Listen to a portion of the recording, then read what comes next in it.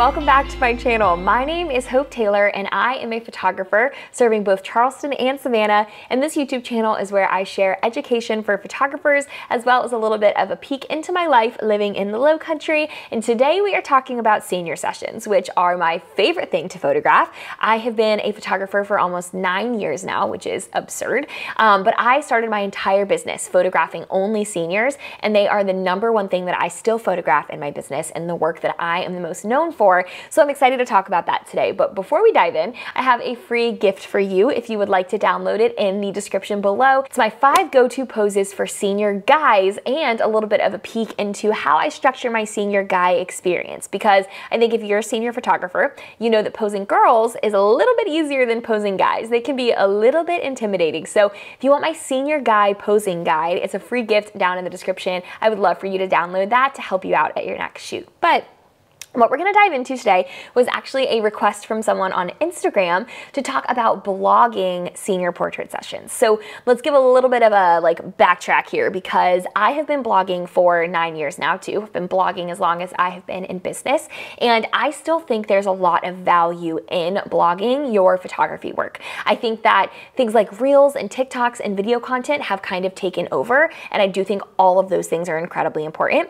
But I think that blogging still has a place in your business for SEO, for showing your clients your most recent work, and just to have a place that's an archive for all of your past sessions and all of your past memories. So I blog every single senior session that I photograph. The years that I have spokesmodel teams, I only blog the spokesmodel senior sessions, but right now I don't have a team because I just moved, so I'm photographing every senior session that I shoot. So I wanted to give a few tips for how I blog these senior sessions and make them really worthwhile in my business from an SEO and strategy perspective, and how I streamline the workflow to make it only take like 30 minutes for me to do this. So #1 is that I use a program called BlogStomp to size my images and prepare them for the blog post. I have an entire in-depth video on BlogStomp on this channel, so if you want to, go watch that. I'm going to do like a really quick overview, but BlogStomp essentially allows me to bulk size my images at one time for my blog, and also pair images together to create a really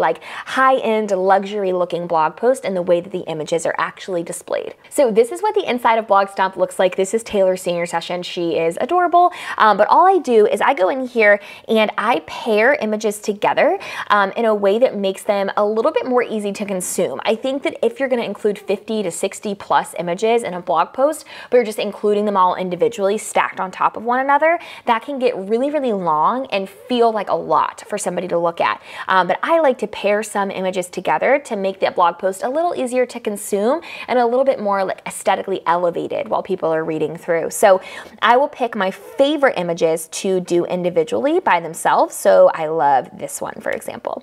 And then I will take some images that are, I like to do a wide shot paired with a close-up. So I will pair this with an image like this, and it looks beautiful. It looks really high end. It looks like there was way more variety in the session because they're paired together sporadically throughout the post.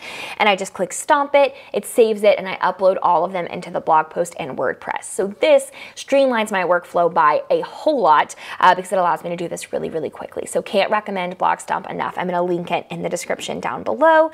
And then this is what my blog looks like. This is what Taylor's senior session blog post looks like. So couple tips really quickly for SEO. So the second thing I wanted to talk about, SEO, is really important and the most valuable thing that I think comes from blogging your sessions. SEO stands for search engine optimization, and it allows your blog posts and your website and your work to be found when people are searching on Google and other search engines. So when I am blogging, my #1 priority is to think about using keywords that people might be searching for when they're searching for a photographer. So things like the geographic location that I'm shooting or the name of the park that I'm shooting are things that people are going to be Googling, because they might be Googling Charleston, South Carolina senior photographer, but they're probably not just Googling Hope Taylor, and they're probably not Googling Taylor's name. So I want to be sure that I'm using keywords that people would actually be searching for. So that's why the titles of my blog posts are always something like a winter senior portrait session at the Battery or a glowy spring senior session at the Mills House. I'm being very specific about where those sessions were taken, and then the name Charleston, South Carolina is always in the subtitle so that people that are searching searching for those locations and searching for those areas of Charleston are more likely to find this blog post. And then when you are typing this little blurb here about your blog post, you want to make sure that you're using those keywords in that blurb as well. So that's why in the first couple sentences I say Charleston multiple times, I say winter, I say December. I'm using other keywords that would point people back to this blog post based on what they might be Googling. And then as you're scrolling through, I like to put these little real-time, like quote-unquote real-time thoughts as people are reading so that they feel like they're reading along with me and I'm really giving them feedback into what I loved about this session. So I go through and actually comment on which ones were my favorite and maybe tell a little bit of a story about a location at the session or something that happened at the shoot. But I try to really make it readable by inserting those comments in between photos so people feel like they're reading it and getting my real-time like ad-libs thoughts as they're reading. And then the last tip that I have for you when it comes to blogging senior sessions is this little portion down here at the bottom, and that says, if you enjoyed this post, you may also love, and I link 3 related blog posts at the bottom of every blog post. And some people think that this is like auto-generated, and it's not. I manually do this for every single blog post because I want people to go down a rabbit hole of reading my blog. It would be really easy for them to scroll to the end of this blog post and then just go to a different website or go back to Google or go back to whatever they're doing. But if instead they finish this blog post and see, oh, there's another summer senior portrait session at the Battery, I want to see that one too. Then they start scrolling through that, and at the bottom of that post they see something else that they want to scroll through. Then they get into a rabbit hole of getting sucked into my website, and they're way more likely to actually stay and inquire if they see more and more of my work than if they were to just click off and start scrolling through another photographer's website at the end of the blog post. So those are my 3 biggest tips for blogging senior sessions. Let me know if you have any more comments about this down below. I would be happy to make more videos on this topic. And be sure to download that free guide in the description. It's really, really helpful and jam-packed with information. Hundreds of photographers have downloaded it across the globe and have found it useful at their Guy senior sessions. But I share new YouTube videos every single week for photographers, and I would love to have you subscribe to be notified when those YouTube videos go live. But until next time, y'all, have a good one. Bye.